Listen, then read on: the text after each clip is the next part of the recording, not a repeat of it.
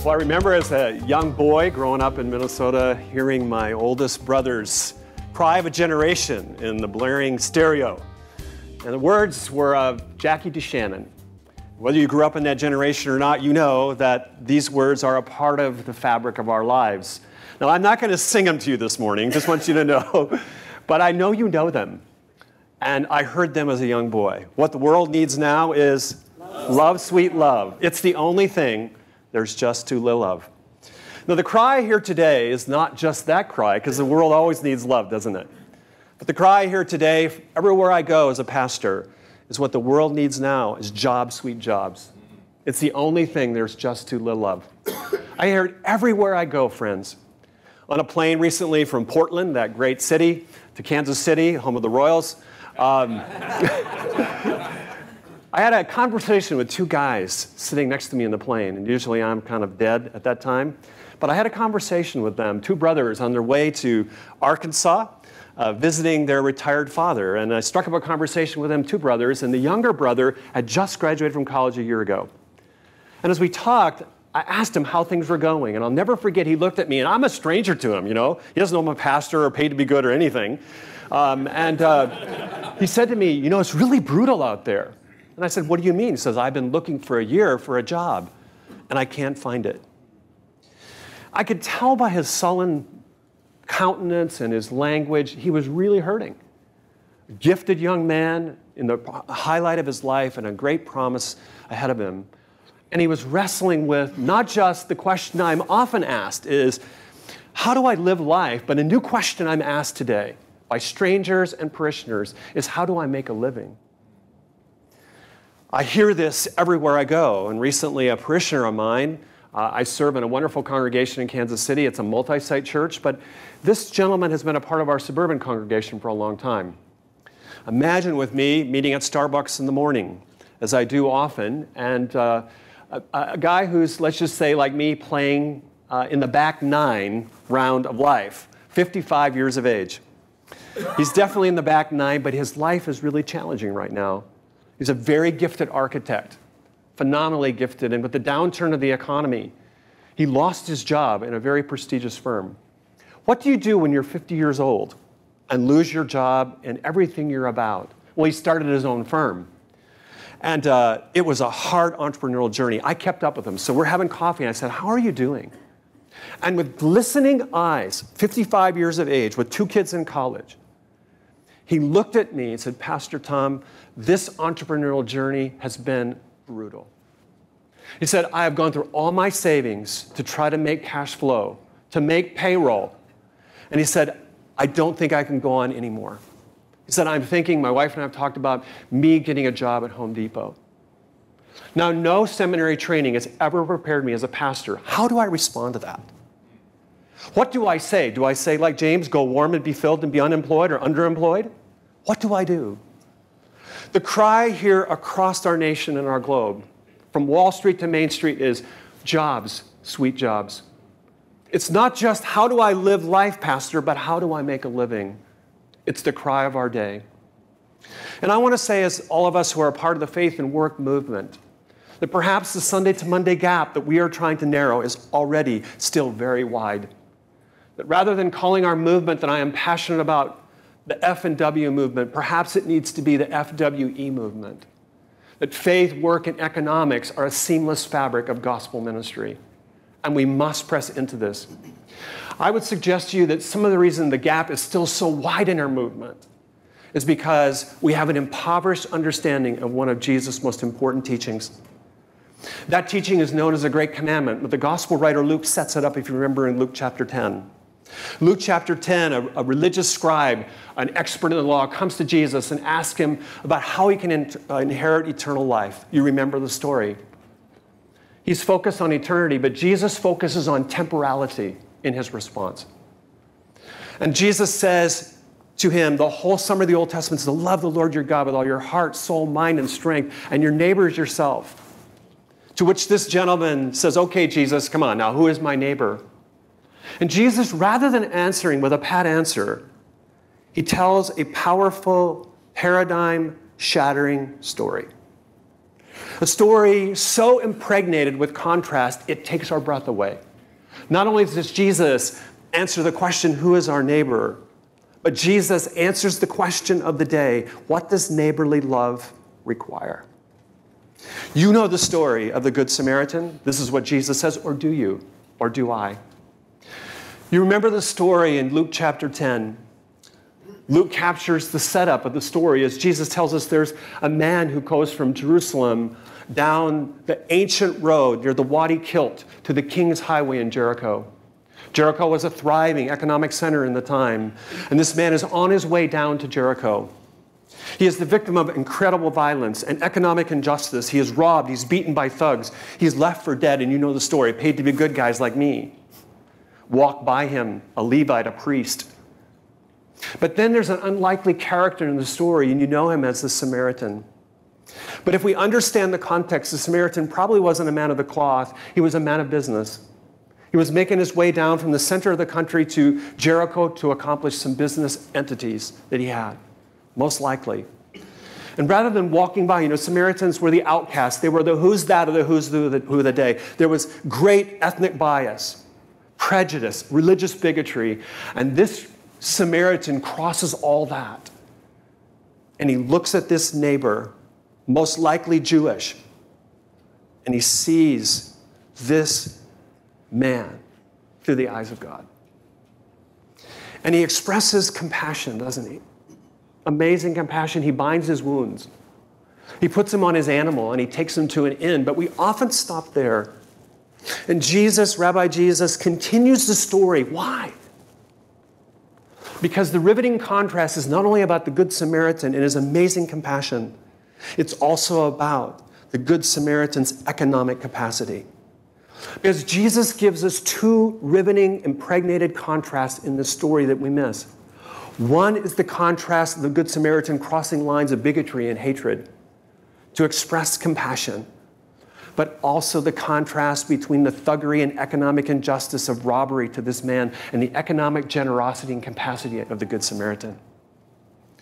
In this story, we are given a profound truth for our day, a truth that we often miss, I feel, across the nation, in our movement, across our churches of the land, that we must address. And that is that neighborly love that God requires us, that the gospel compels us to, requires not only Christ-like compassion, but economic capacity. In my own particular journey as a pastor for 10 years, I practiced truly pastoral malpractice. That I've perpetuated a Sunday to Monday gap in my parishioners' life, and it was founded in my own thinking, my own impoverished understanding of the biblical text, and how the gospel, as we say, transforms all of life. It speaks into every nook and cranny of life. We say that, but do we live it? Do we indwell it? Do we believe the gospel transforms the work, the worker, the workplace, and speaks into the common good of all in powerful ways? I really believe that. So how do we begin to move forward in our faith and work and economics movement to be the neighbors God has called us to be on a global level?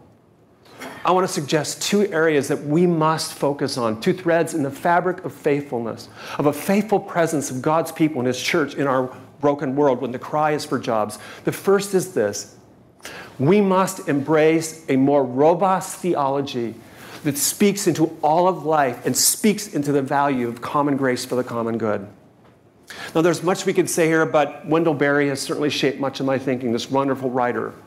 In a little book that is power-packed, the book called The Art of the Commonplace, Wendell Berry says this, that the quality and significance of our work is determined by the story in which we find ourselves. And this is true in all our lives, that we must grasp the rich narrative of Scripture from Genesis to Revelation, the fullness of creation, fall, redemption, and consummation, and the central thread of the gospel. We must have a theological vision that sustains us and moves us forward.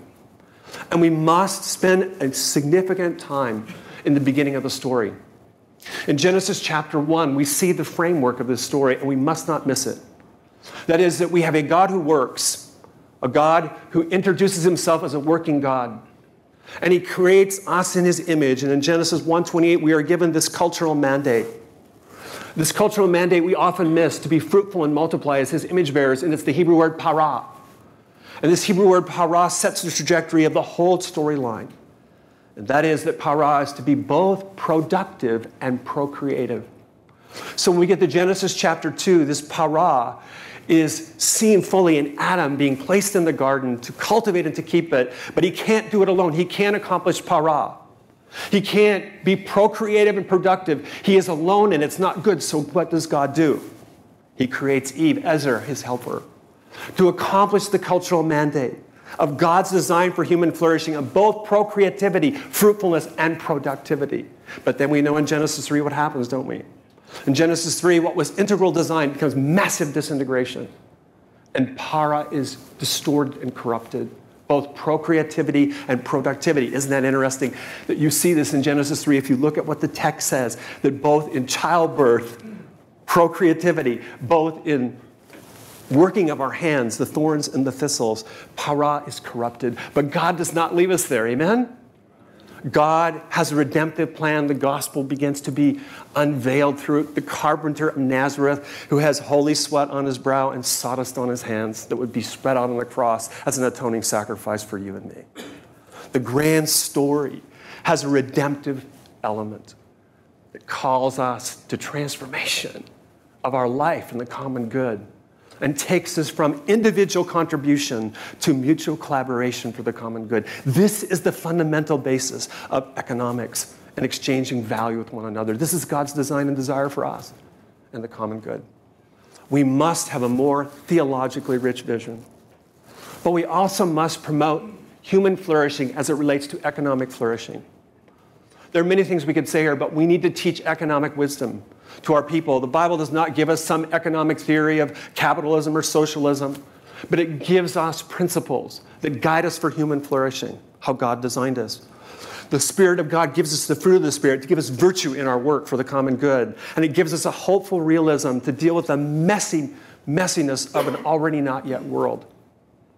We must embrace and teach our people economic wisdom in Scripture.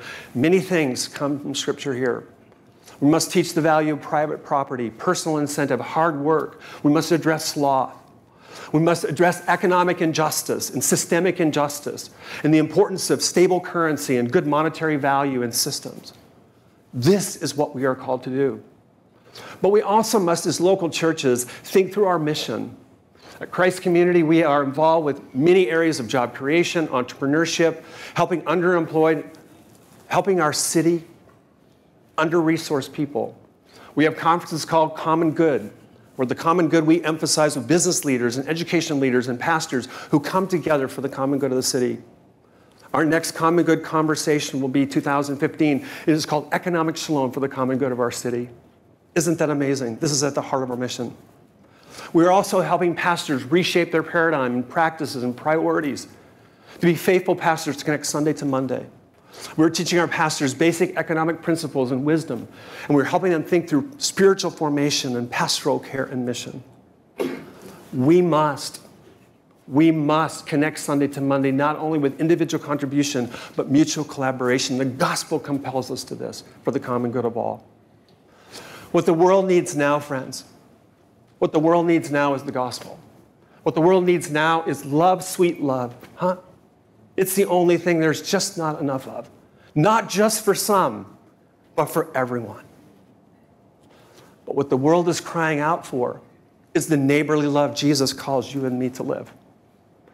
A neighborly love that involves Christ-like compassion for the poor, the needy, all people, but economic capacity that allows us to be generous.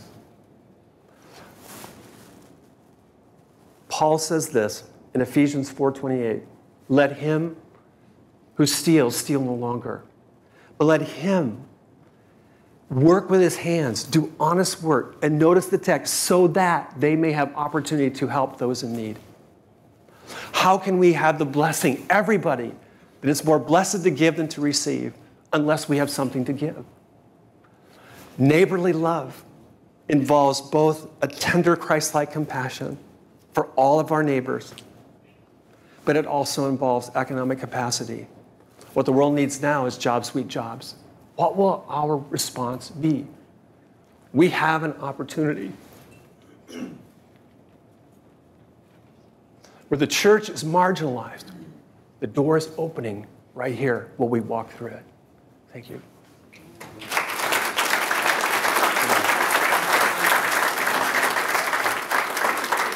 Thank you so much, Tom. Now, you know nobody gets off this stage without submitting to interrogation.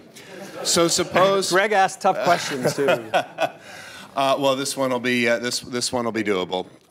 Suppose I'm a pastor or a lay leader or other kind of leader in a local church, and we've started to get on top of faith and work, and we're challenged by this idea of the common good, economic wisdom, sort of stretch. What would be some first steps or some low-hanging fruit, some tangible things we might do to get off the blocks on that? One of the suggestions I have is that we begin to help our elders, our leaders, our congregant leaders, and our pastors begin to have greater economic capacity and competency. Many of us do not have that background. We need the theological on-ramps so it makes sense to us. So we start with theology, but we need to help have a greater competency among our clergy, among our congregant leaders. For example, at Christ Community, again, we're just stumbling along. Our leaders are reading Economic Shalom by John Bolt. That is a part of our curriculum to help us understand economics and the common good from our tradition.